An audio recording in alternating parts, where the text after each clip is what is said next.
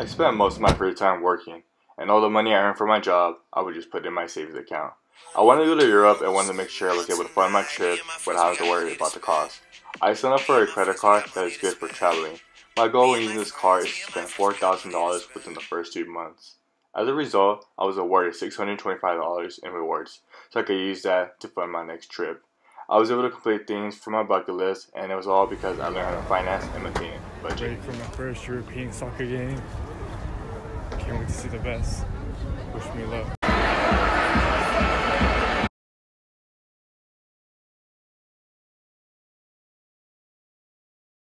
But yeah, it was a pretty dope game, you know. It's nice to come to Atletico Madrid game